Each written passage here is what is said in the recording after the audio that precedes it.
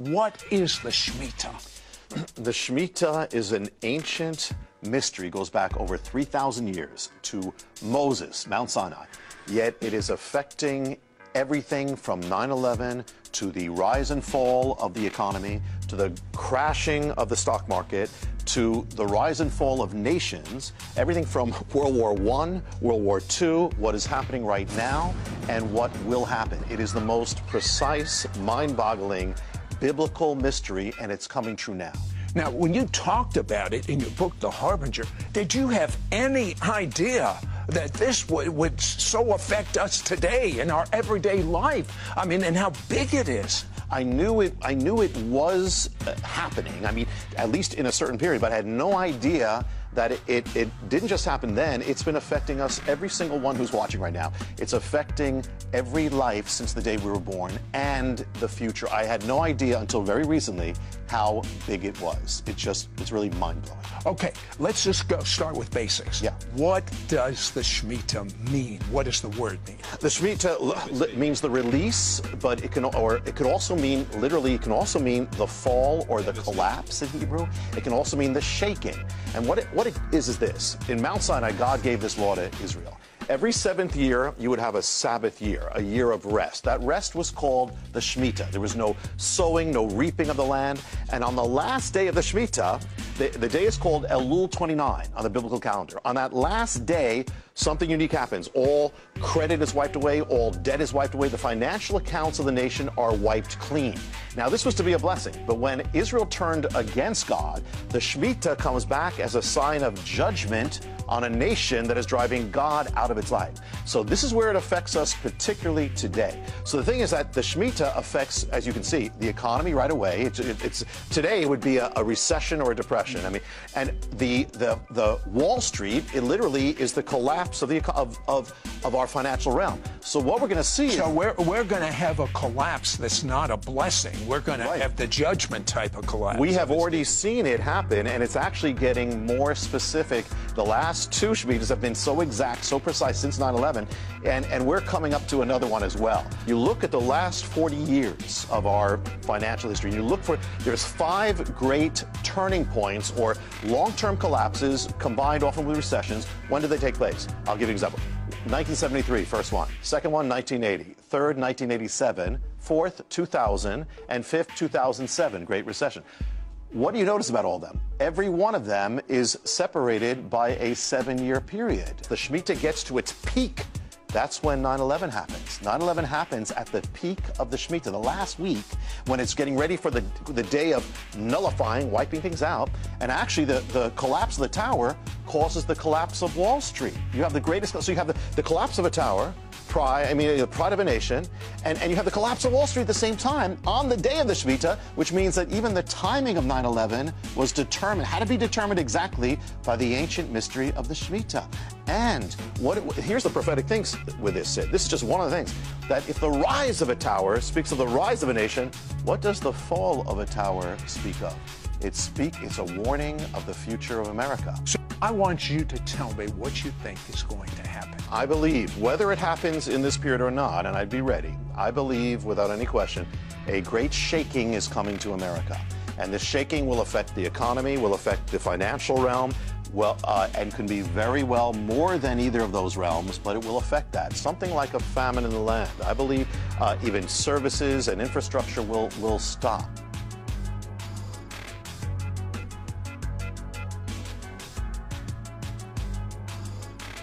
I think it's also appropriate to wish ourselves a Happy New Year, given what I would like to talk to you about, which has to do with the global economy and what we should expect for 2014. Now I'm going to test you numerology skills by asking you to think about the magic 7. Okay? Most of you will know that 7 is quite a number in all sorts of themes, religions, and I'm sure that you can compress numbers as well. So, if we think about 2014, all right, I'm just giving you 2014, you drop the 0, 14, 2 times 7.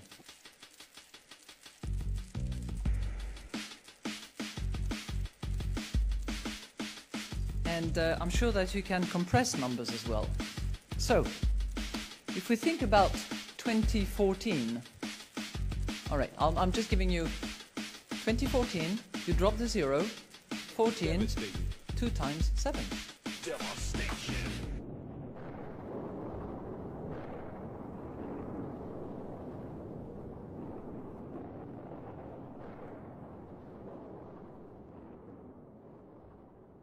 Okay, that's just by way of example, and we're going to carry on. So 2014 will be a milestone and hopefully a magic year in many respects. It will mark the 100th anniversary of the First World War back in 1914.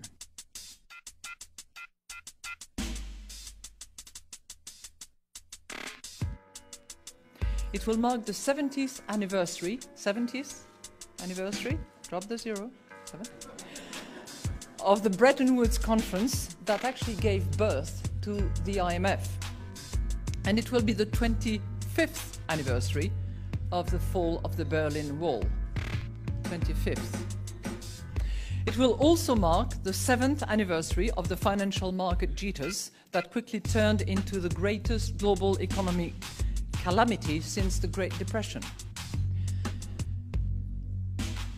The crisis still lingers. Yet, optimism is in the air. We've left the deep freeze behind us.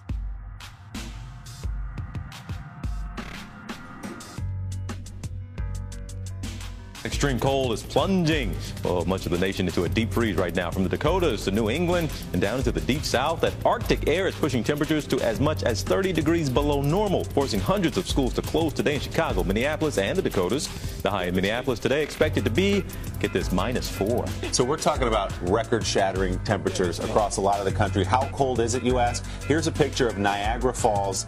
Behind there, somewhere behind all that ice and snow, the falls are still roaring, but boy, you can't see them. They are encased in ice. It's amazing. It's an incredible picture. Beautiful picture. Meantime, that Siberian Express is, of course, our top story. If you are not waking up to record-shattering temperatures this morning, chances are you will by tomorrow. We've got this all covered from the deep south to that breathtaking scene at Niagara Falls. That's where today's Dylan Dreyer finds herself this morning. Hey, Dylan, good morning.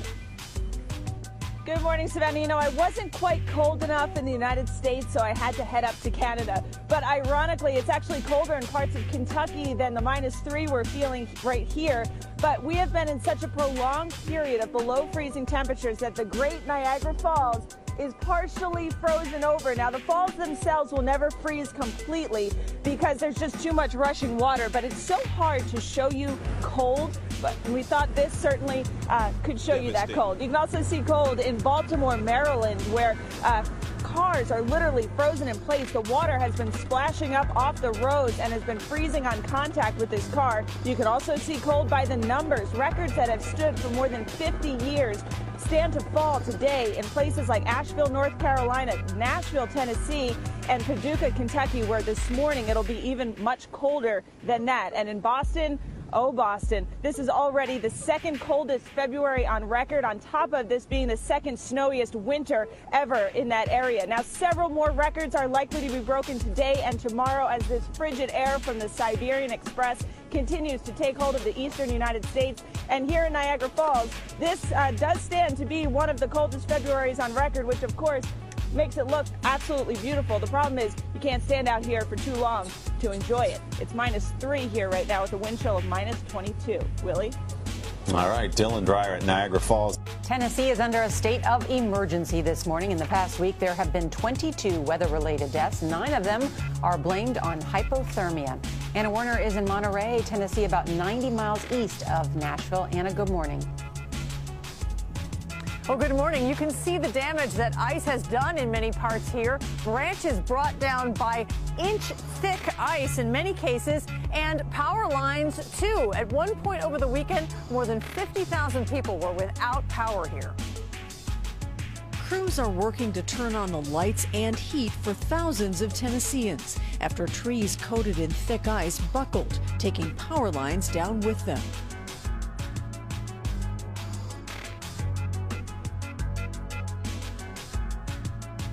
And the horizon looks just a bit brighter.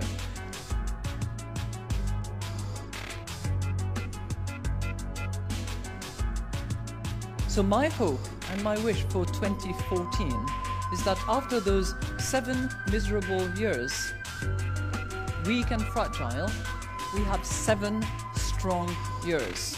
Now, I don't know whether the G7 will have anything to do with it, or whether it will be the G20. I certainly hope that the IMF will have something to do with it.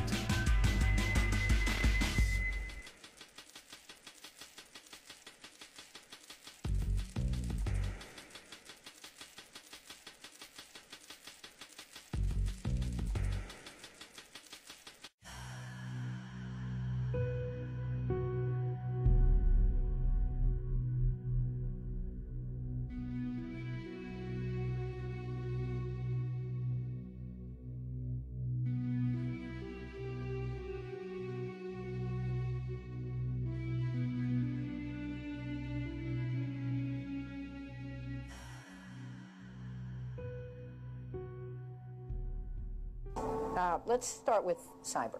Yeah. You've said that a cyber 9/11 is not an if, but a when. What would a cyber 9/11 look like, and how soon could it happen? It could happen imminently. What would it look like? It could take many forms, but let me just give one that may come to mind, which is what happens when the electric grid goes down. We saw that during Sandy, and you see how that impacts everything from the ability to heat homes, to the ability to pump gasoline, to the ability to have lighting at night, everything. So when we look at the nation's critical infrastructure and where it is vulnerable, one of the vulnerabilities is through the cyber and the networked cyber world that we live in. So we have been, kind of trying to get this word out. The Secretary of Defense has, I have, the Attorney General has, the Chair of the Joint Chiefs has, saying, look, we shouldn't wait till there is a 9/11 in the cyber world. There are things we can and should be doing right now that, if not prevent, would mitigate the extent of damage that could be caused.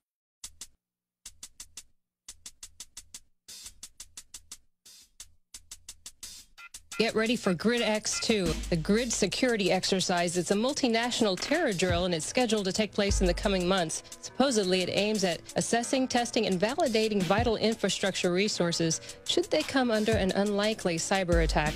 It's scheduled for November in the U.S., Canada, and Mexico, so get ready for martial law. They can put that in place right away. And remember, Janet Napolitano said earlier this year that it's not a matter of if, but when it happens. And it's already happened in Venezuela when it froze transportation, business, and overall communication in that area. In FEMA Region 3, they're preparing for something of a large magnitude, putting out bids for contractors, demanding delivery in under 48 hours. Now, these items include various things such as clothing, 100,000 scrub pants and shirts, sweatshirts, 6 million cotton blankets, all to be ordered by October 1st, 2013. And the Center for Disease Control ordered $11 million worth of antibiotic.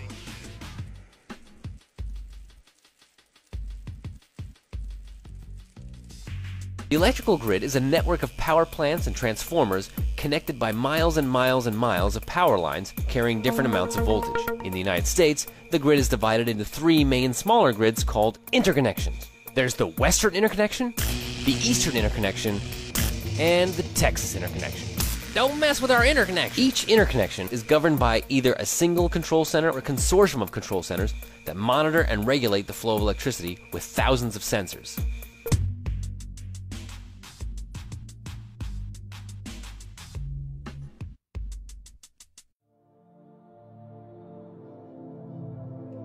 For a multi-state training exercise this summer called Jade Helm 15. While the military says it's just training soldiers for the realities of war, critics say the Army is preparing for modern-day martial law. What's happening is between July and September, a bunch of Green Berets, Navy SEALs, and Special Ops from the Air Force and Marines are conducting some realistic training exercises across the Southwest. The military says these are vital skills when it comes to an ever-changing threat. But in the slideshow of the training exercise, it says Texas will be simulated hostile territory.